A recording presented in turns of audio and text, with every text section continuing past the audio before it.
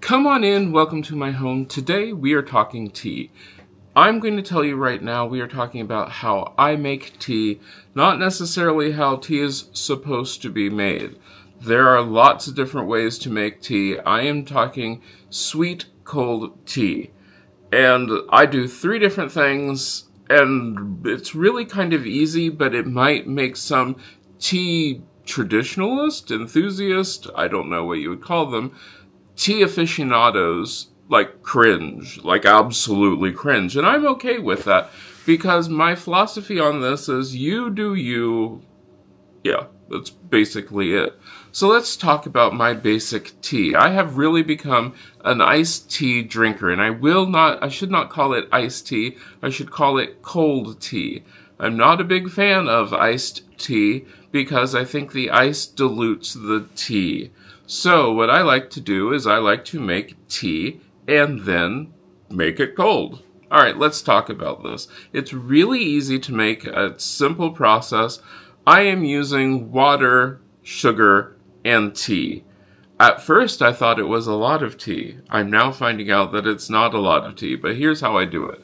So the first thing that I do is I take my pot, and it's a big pot, and I add a little water to it, then I add 1 cup of sugar, then I add more water, till I finally have 16 cups of water in my pot.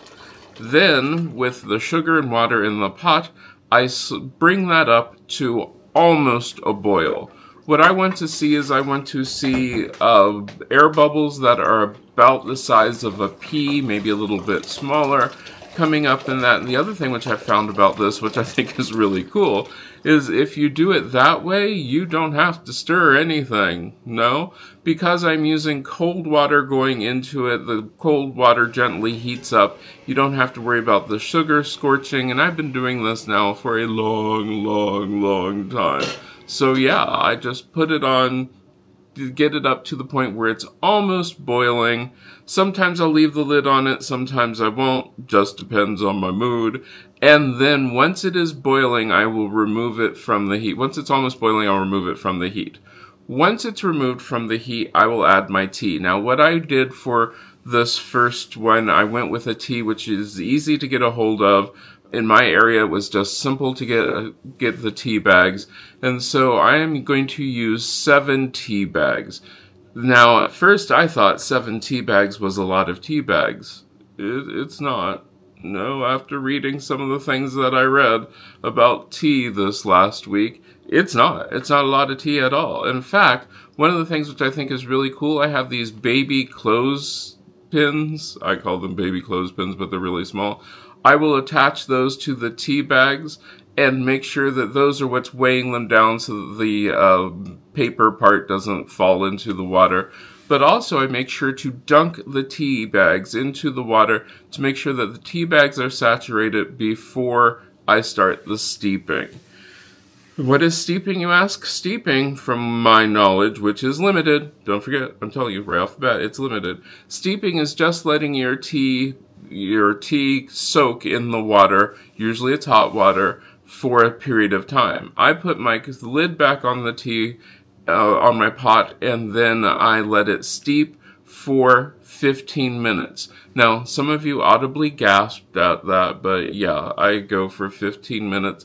It's what I like. I think it's good. Once it's gone through the 15 minutes, I will remove the tea bags from the pot.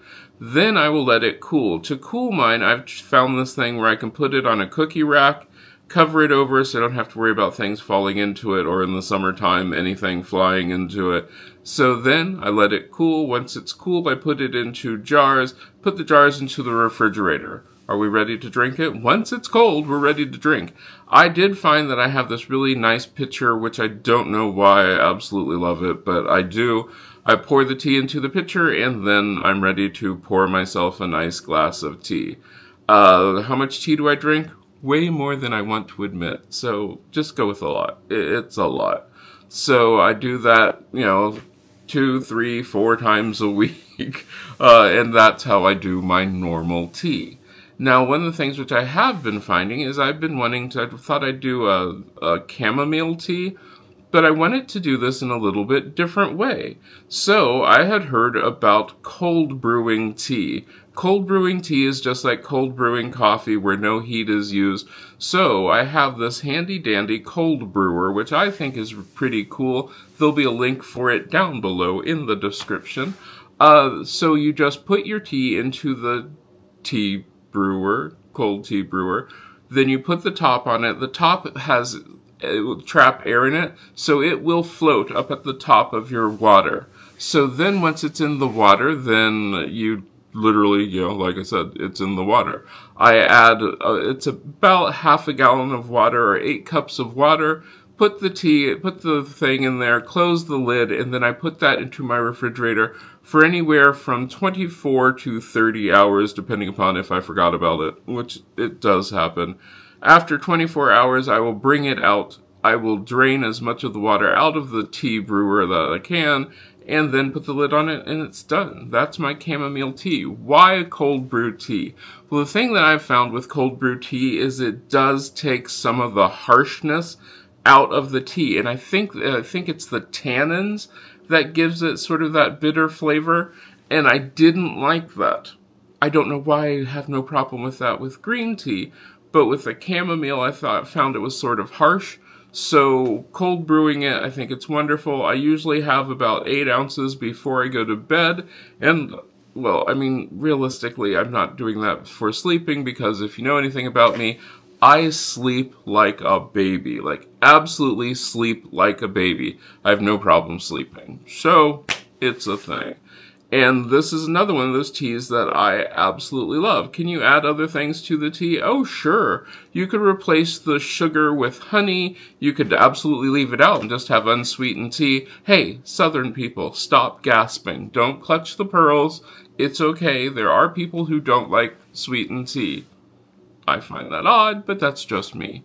Okay, so let's go for the third version of tea. And this one's a little different. Let's let Past Me explain it.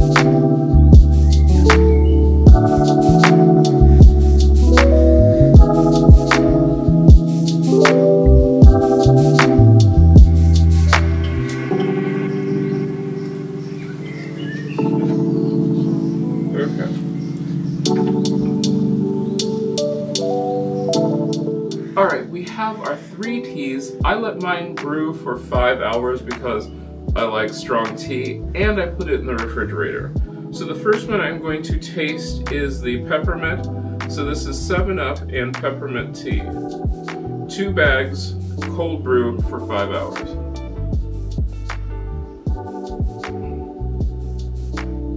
It's not bad. You can taste the peppermint. It's not overwhelming. It's like the subtle behind the 7-Up taste. Yeah, I'll finish that. I'll definitely finish that. That is really good. Alright, let's go on to Earl Grey. Now the one thing I did make sure is I did put 2 tea bags in here, as I explained earlier. Well, you can definitely taste the peppermint. I put 2 tea bags in. And as you can see, it definitely changed the color. So, let's taste the Earl Grey.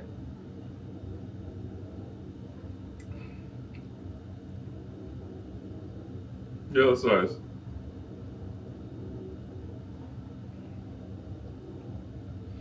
It has a light tea taste. It does not have the 7-Up taste. It tastes like a light tea. It's already sweetened. Once again, something I will finish. In fact, let me put the lid back on.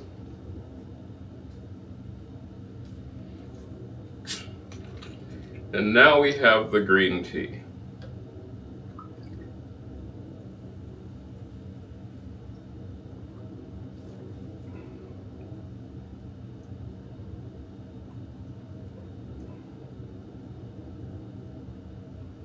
It tastes like green tea with lemon.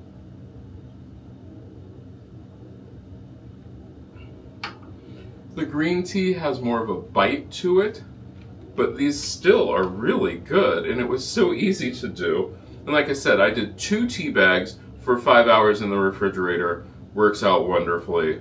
I like this. I'd recommend it.